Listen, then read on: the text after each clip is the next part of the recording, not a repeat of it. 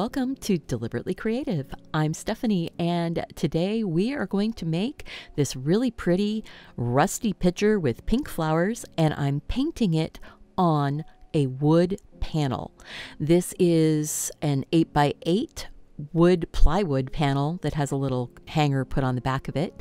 I'm using Turner acryl gouache. So all of the materials are going to be listed down below in the information box.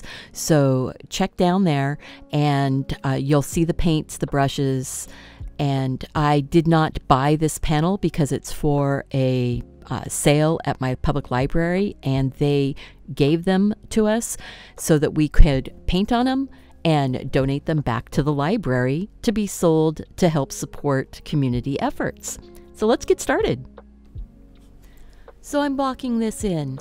The picture is what I'm putting in first. It is a wonky rectangle or a trapezoid where the sides are tapered towards the top, and then there's the band where the sort of picture pouring edge is, then the handle, and then where the flowers are going to go. It's not perfect. It is a placeholder for when I'm putting the paint in. You don't have to draw perfect, finished, rendered art to then start painting because you're covering it up anyway. You need the outlines, and that's what I'm going to put in here, the outlines.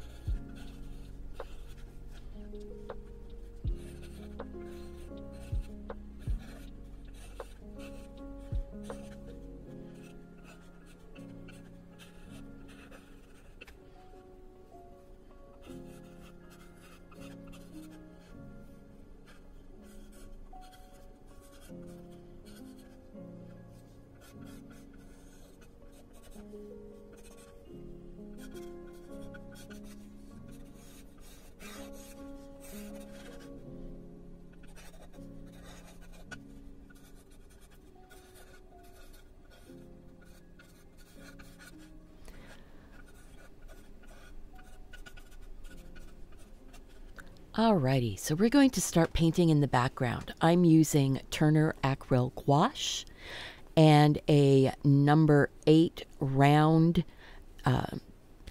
Zen Art brush. It's actually a faux squirrel watercolor brush.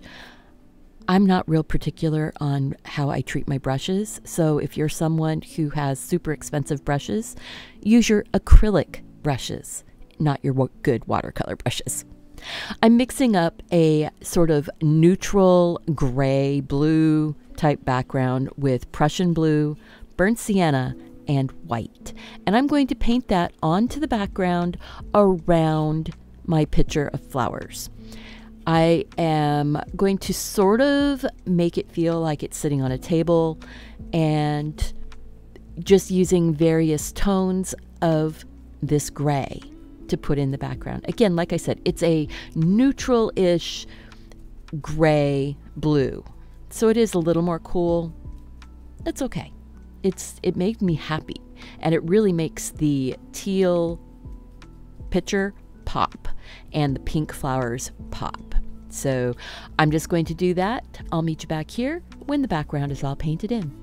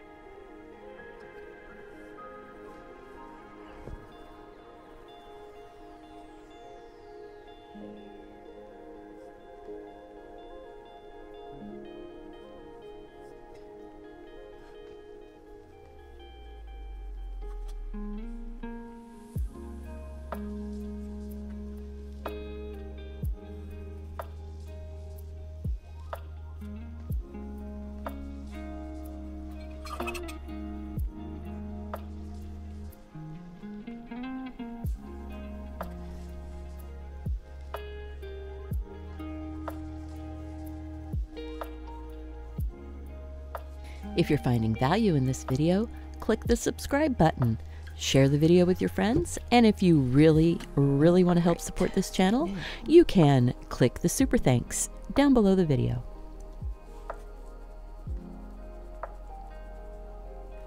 Let's start blocking in the rust.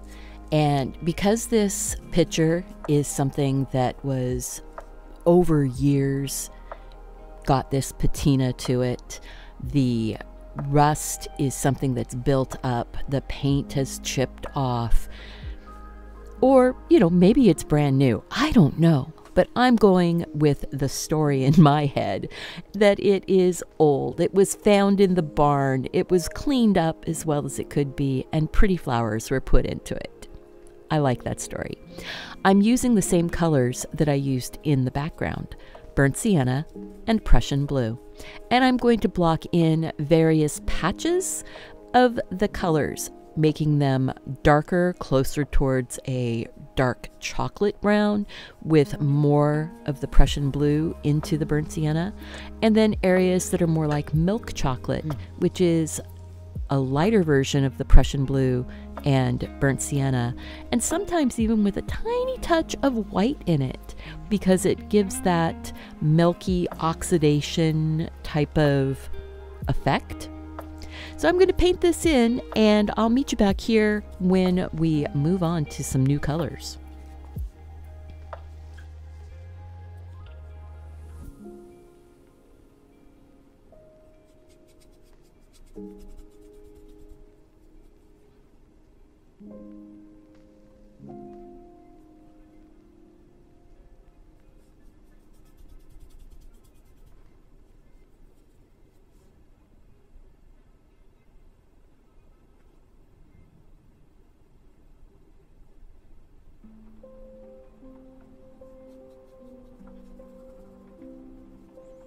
Well, I decided that I need a little bit of real black in this just to extra deepen up the tones. So I added just a touch of black. I'm not putting straight black anywhere on this. It's always mixed with other colors because it's creating tones of those colors.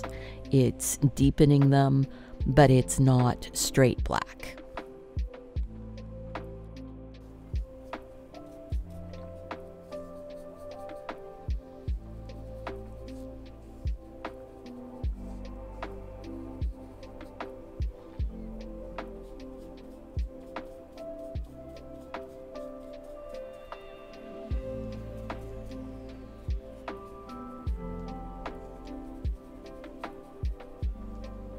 At this point, I'm taking some of that black, mixing it more into my brown and blue, and really getting the dark shadow color that is in the background of the rust patches and underneath of the edges where the flowers are going to be. So looking at where the light and dark really stand strong, that's where I want to put these extra patches of really dark. Then I start working over the top of them a little bit and blending it in, finding out where the edges of my rust and paint are going to come together. But this is an evolving process. You don't get it on the first pass. This is a project of many layers. And again, using the acrylic gouache, I get to do all of these layers. They don't reactivate and start coming back up, but it's very matte. And that's something that I like about acrylic gouache, is that I have all of the benefit of acrylic paint, but then I have the texture and the almost luminosity of that not shiny reflective paint of gouache. And that's something that I really enjoy.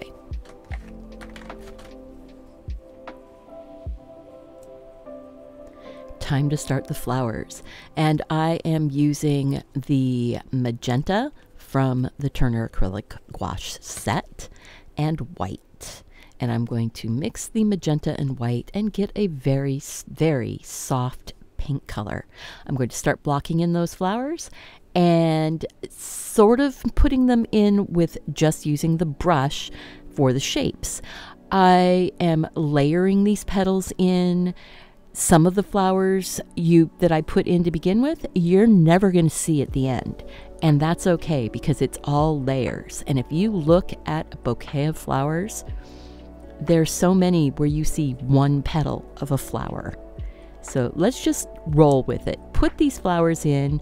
I'm doing layers of colors, sometimes stronger pink, sometimes lighter pink, and it all will work out in the end.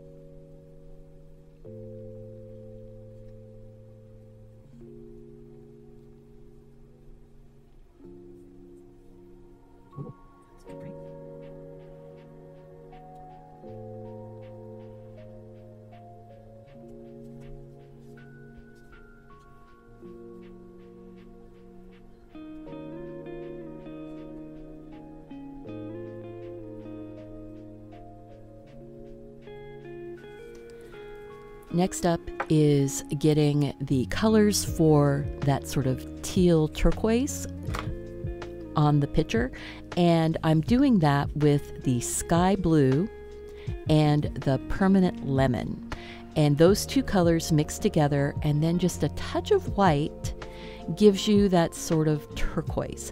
Now, sometimes I'm a bit more blue, sometimes I'm a bit more green. It all works to make it look that old peeled enameled paint. So I keep working back and forth until I get it to the color that my eye wants it to be.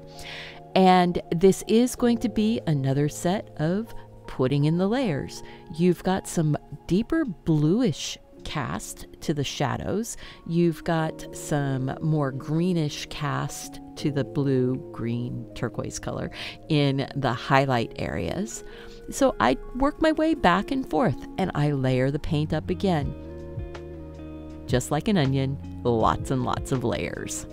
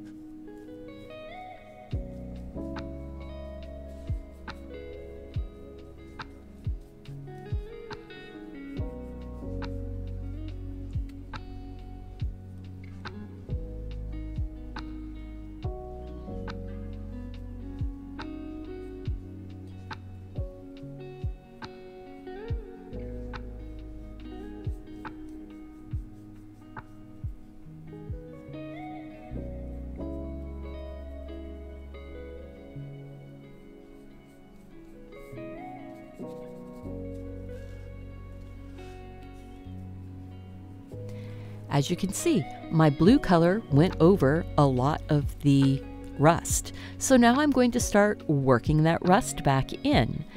I'm letting it mix. I haven't used the dryer on this painting yet. You can use a blow dryer, a heat tool, just letting time dry the paint. It's up to you.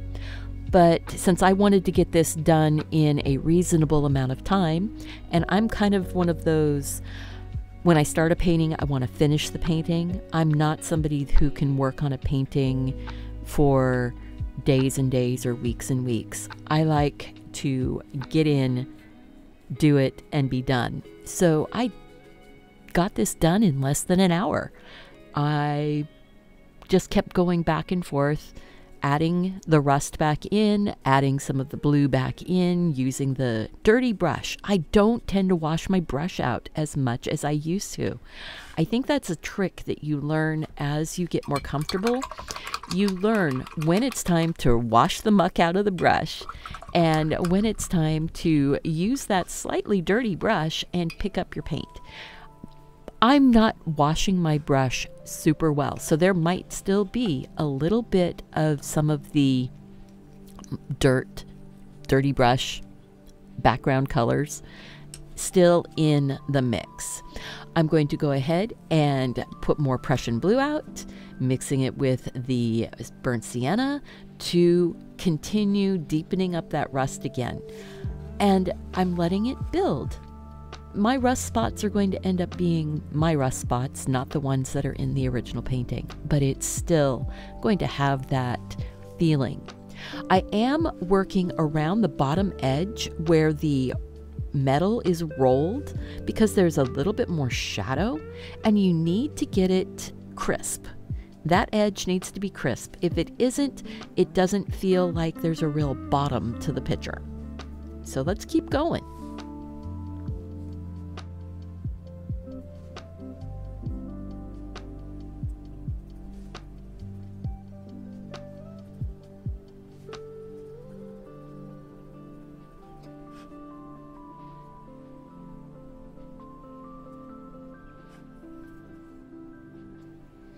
And this is where I'm really mean to my brushes. So don't do this to your good brushes, please. This is a Zen Art faux squirrel brush. It's a little soft for putting texture in, but I like that I can get a really fine point with it, and I can mush it out a little bit if I need to start getting some of that speckling of the rust coming through all of those layers.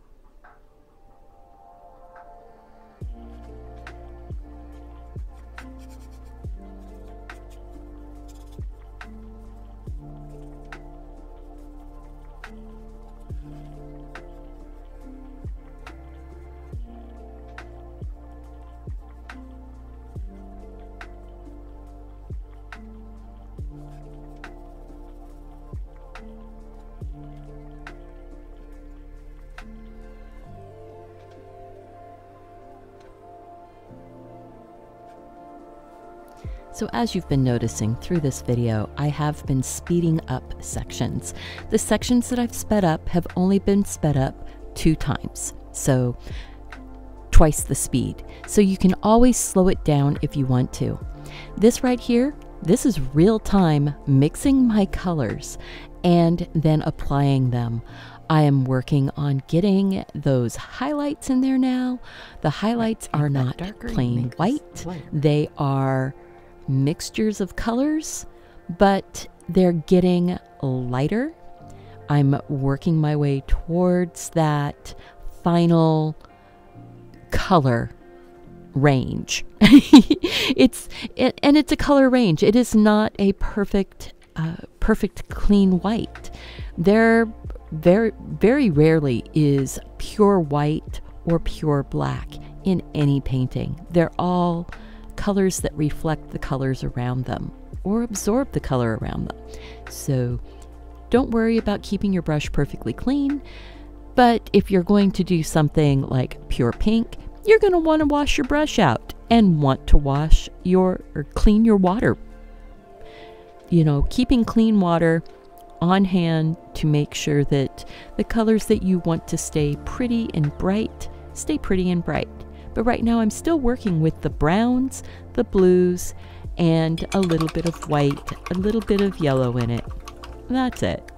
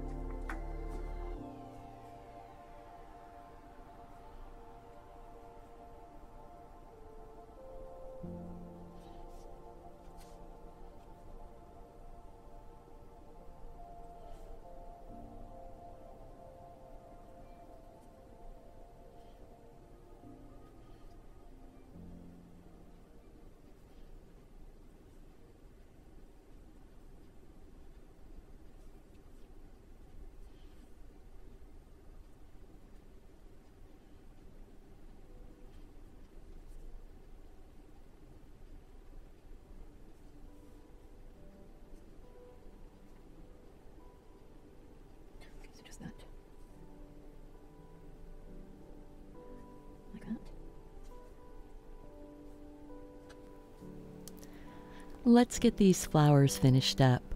I am going to be layering in more flowers, and I am using the shape of the brush to do that. I have done this entire painting with one brush. All of the details, all of the big strokes, the whole background, everything was done with this number 8 round brush. You can use any brush you want. Have fun with it. Figure out which way to hold the brush to make the petals. I always get confused and make some flowers wrong first and then go back in and start making them right. It's okay. Pulling them from the edge of the petal in towards the center seems to make the biggest difference. I am going to be working contrast, so I'm doing light and I'm doing dark. I want to pump up the contrast. If you see that reference up there, the centers of those flowers are really deep magenta-y, almost orangey yellow, and so I will push some of those colors in here. I don't want it all to be one pastel puff. I want it to be a series of flowers. So I'm going to keep layering and going back and forth. There will be a point here where I add a little bit more yellow to some of this, and then I work my way back out of it. It's okay. And that's part of learning how these flowers work and how a painting works, is put stuff in, take stuff out, do it again. I'm going to try doing a little bit more orangey flowers in here, trying to deepen up those centers a little bit. You know, it works in the end, and that's all that really matters.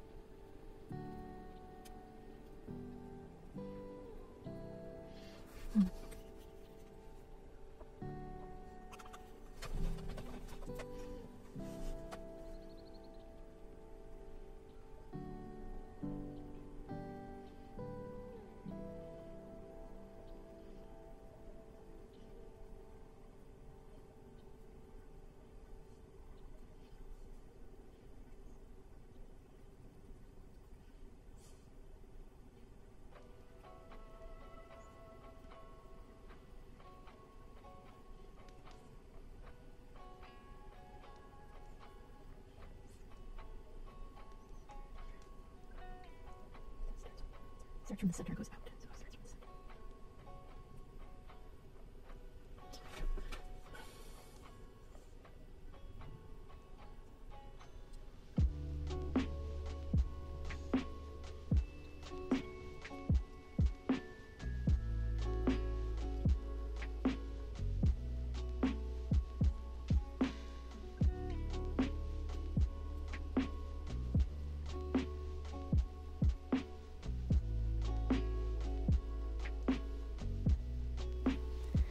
We're almost to the end, and I need a way to sort of ground this to the table a little bit, so I'm dropping a few petals.